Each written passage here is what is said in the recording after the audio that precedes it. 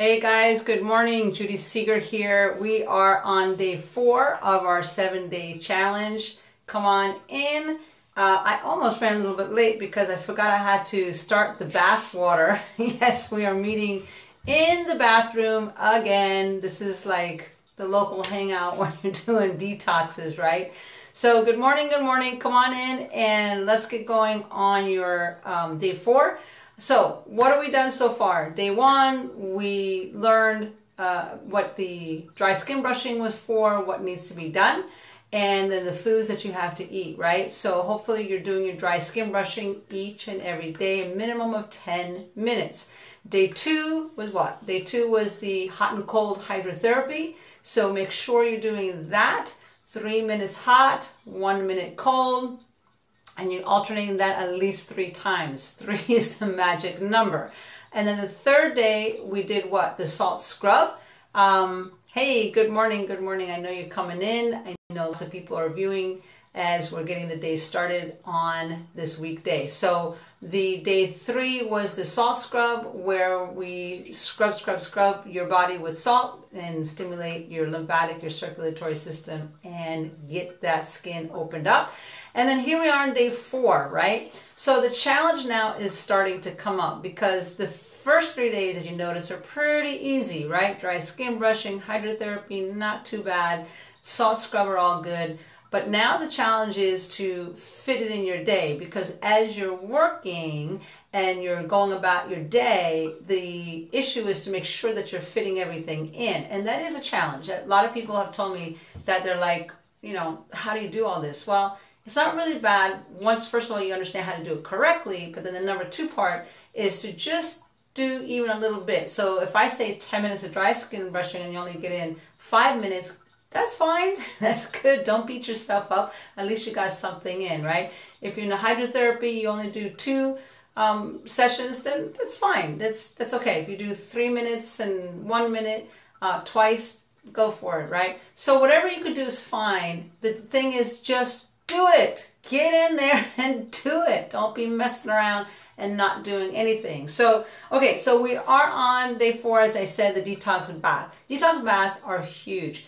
They're a big part of detoxing and rebalancing your system, getting your pH, acid and alkaline balance, and sweating. I mean, there's just a lot of excellent things about baths, which we're all going to talk about in this session. First off, make sure you have everything that you need. So you need, I have everything here. Make sure you have your baking soda, right? You get them in a powder or a bag or a box, whatever, but just get the biggest bag you can. Baking soda. Don't care about the brand, but I just happened to find this one. It's cool. And then make sure you have all my stuff here. The Epsom salt, right? Again, get the biggest bag you can. You can get them in just about any place now. It's not a problem. And then sea salt. Where's my sea salt container? See, I use sea salt all the time, so I just fine crystal sea salt, right? What I do is I keep it. I mean, you're in my bathroom, and I keep it in a plastic container, and I'm always buying sea salt. Like I should buy stock in it, right? Make some money. But the deal is that sea salt you should be keeping it on by your bath for the salt scrub, and then for this detox bath. So, and then you need a cup. Right? So this is roughly a cup. I mean, you know, maybe it's 9 ounces, 10 ounces, who knows. But as long as you're consistent, right? Now, in this particular challenge, we're going to just start it out with 1 cup of each, okay? Just to get you going today. If you would like to put 2 cups of each, that's fine. The deal is that the more you put in, the more it's going to balance you, but it's also going to detox you, right? So first things first, if you notice, I'm just going to lean there you go.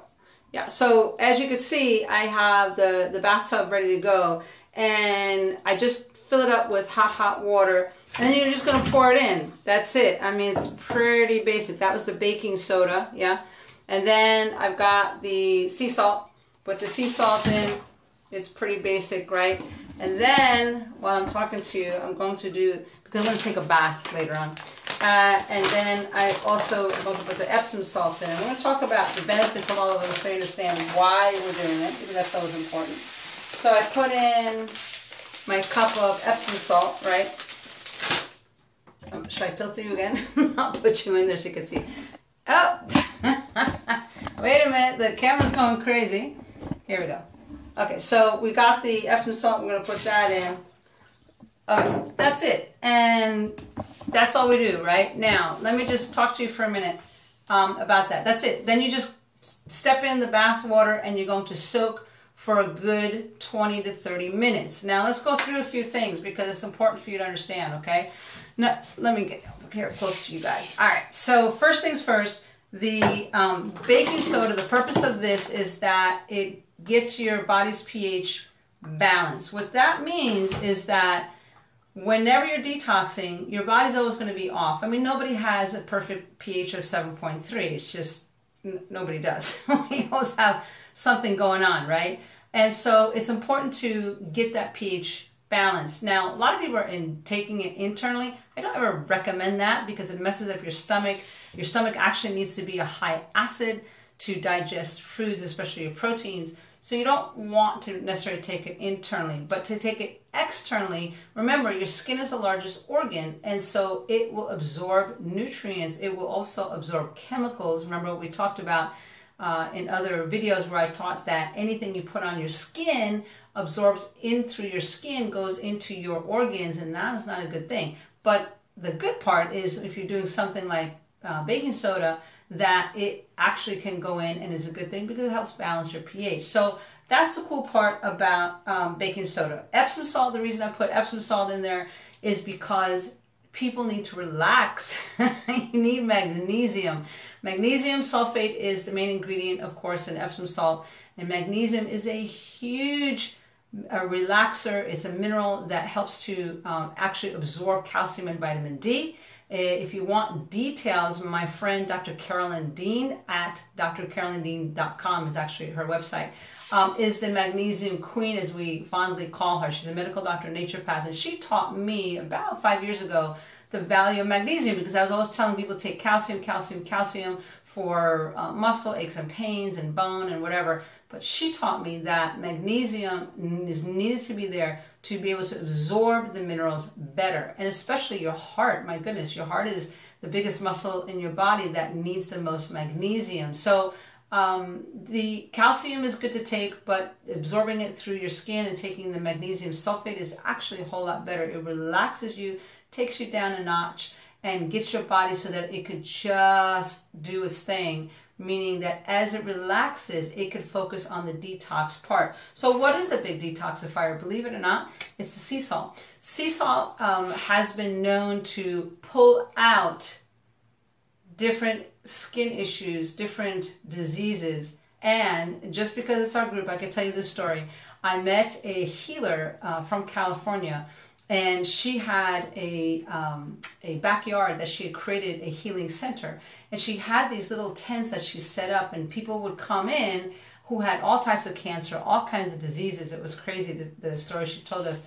And what happened was that she would have these big, huge bathtubs, and she would have the salt put in. She had pink salt, yellow salt, white salt. There's salt from all over the world that have different properties.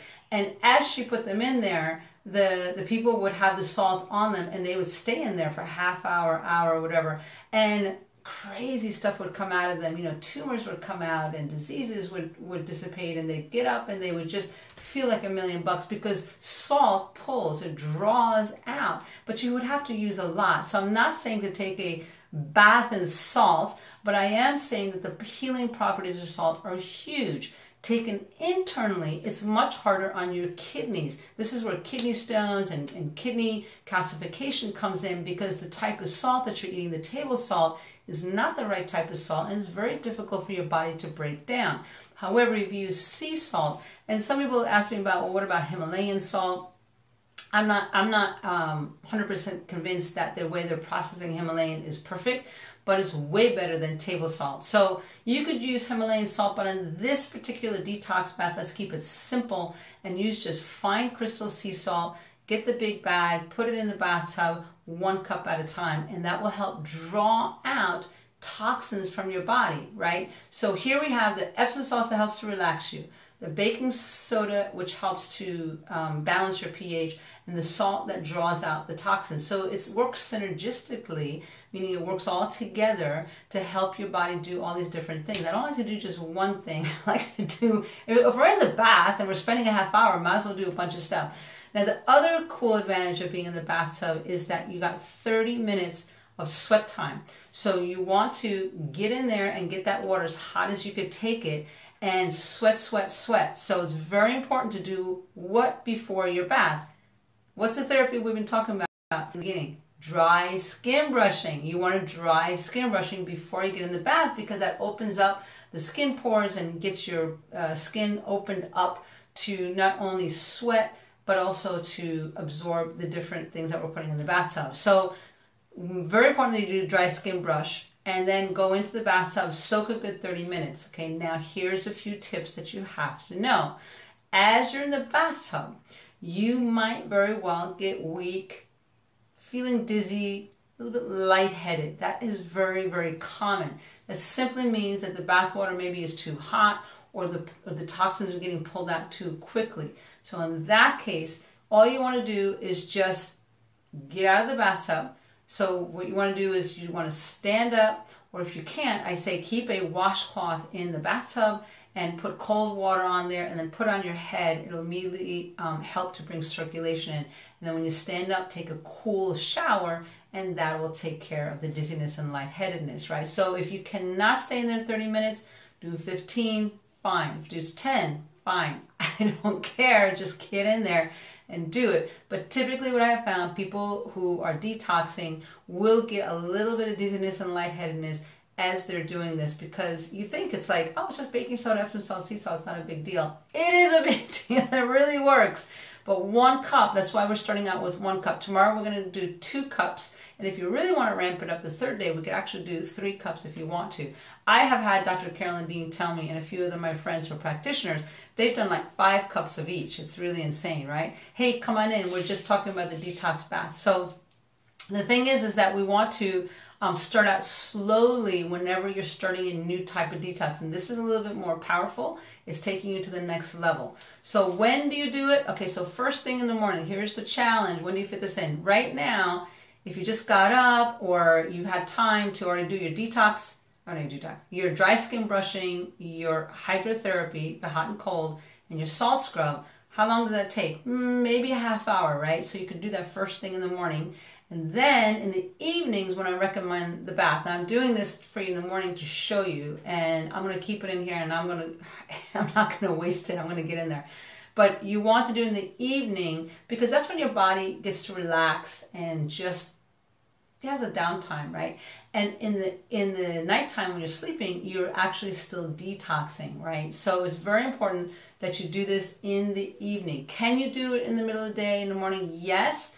But then I'm going to tell you again, you need to go rest. You need to go lay down for a half hour to an hour. Not necessarily sleeping, but when you're going through, like, this is like a type of heat therapy with the sweating plus the detoxing, it's very, very important.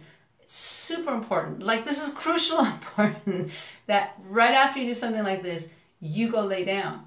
Because laying down and resting allows your body to say, hey, I just detoxed. Let me just balance this all out and get rid of some of the toxins. If you get out of the bathtub and you're feeling good and you go, go, go, so many people were like, yeah, I feel great. I feel buzzed. I'm like, I'm going to do something. I'm going to go clean the house, clean the closet. I'm like, no, that's the worst thing you could do because your body is actually needing this downtime to detox, which is why I recommend the order that I'm telling you. There's a reason for my madness. It's based on thousands and thousands of the clients of experience in the clinic that I've worked with. So do the stuff that stimulates and gets you going in the morning. The dry skin brushing, hydrotherapy, and the salt scrub stimulates and gets you going and helps you and all that. And you can repeat that in the afternoon if you want to. But in the evening, you want that downtime for your body to repair and rebuild itself. That's the time the proteins in your body are being utilized so that you can get rid of the toxins and repair what needs to be repaired, right? Okay, so that's what we have to do is a detox bath today. So do it maybe an hour or two before bed. If you do it right before bed, that's okay. Some people do really well, sleep better. Some people have a little trouble because of the detox process. So let's say an hour before bed, just to be safe, right? And then that way you've got time to just kind of get ready for bed and relax and whatnot. And you may be sweating and all that kind of stuff, and that's okay. So that's what you want to do. An hour before bed, do this detox bath. We're going to get on tomorrow again, and we're going to start talking about day 5, 6, 7, which is we're going to talk about the liver flush and the colon cleansing. So make sure you read the instructions. Do you have your coffee? Do you have your kit? Do you have your stuff for the liver flush? What is it that you need to make sure? So today, again, it's not a lot that you need, but I want you to make sure that for day 5, 6, 7, you have the necessary ingredients, right? Make sure you go out there and get that. But I have to go and get that. I'm thinking, I have my olive oil and lemons, but I don't have the grapefruit. Now I got to go out and hunt that down. All right, so let's meet up tomorrow again at 8 o'clock. If something comes up where you guys have questions, and I'm seeing that there's a lot of discussion, I will certainly hop back on a video. But meantime, post your questions. Let me know how you're feeling. Would love to see what you're feeling down below. Post it, and let's see what's going on. I know a few other people have hopped on, and I know that some people are new. There's people in other countries that are on this challenge, and I have certainly worked with people all over the world, and I know this can be done. It's just you have to do maybe a little bit more prep time, and I'm more than happy to walk you guys through. Okay, guys, have an awesome day. I will catch you guys later. Take care.